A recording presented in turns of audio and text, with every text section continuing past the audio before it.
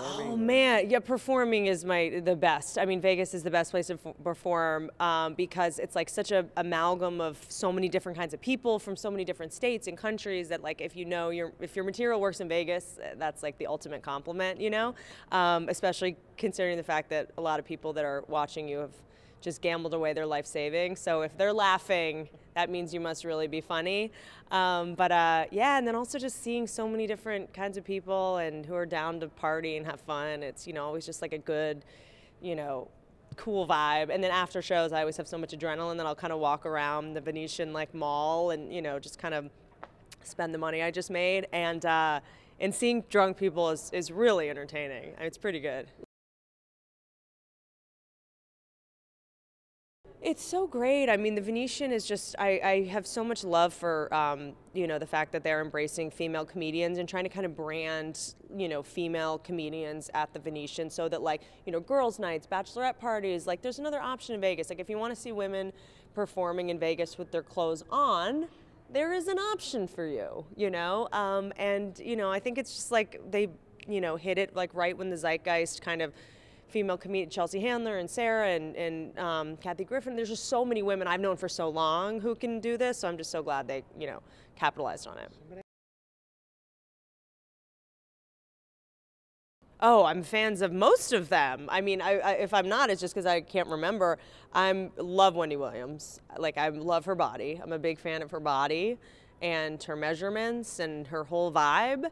Roseanne Barr is who you know, her show was my parent growing up. I mean, that's what made me get into comedy, was the sitcom Roseanne.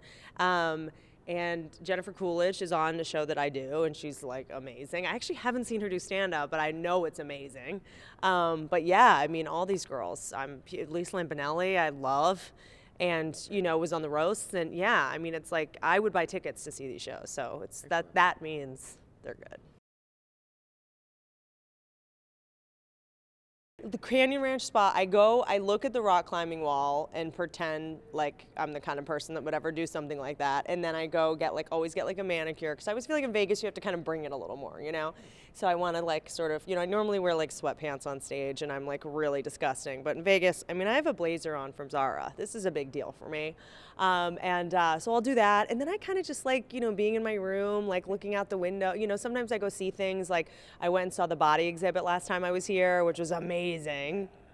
I loved it. I don't really get to see shows a lot because I'm normally performing at night, but I just like walking around and looking at people and in bathing. Yeah. You see people in bathing suits and people are drinking drinks. I mean, it's how do you beat that? Hi, I'm Whitney Cummings, and you can catch me performing at Lipstick in the Venetian, Las Vegas.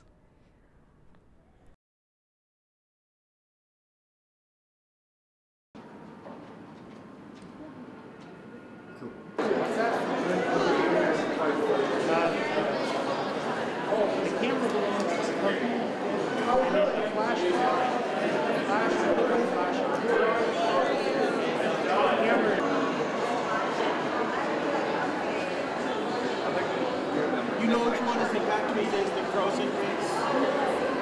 Where's the Venetian casino? Okay, we're right there. All right, so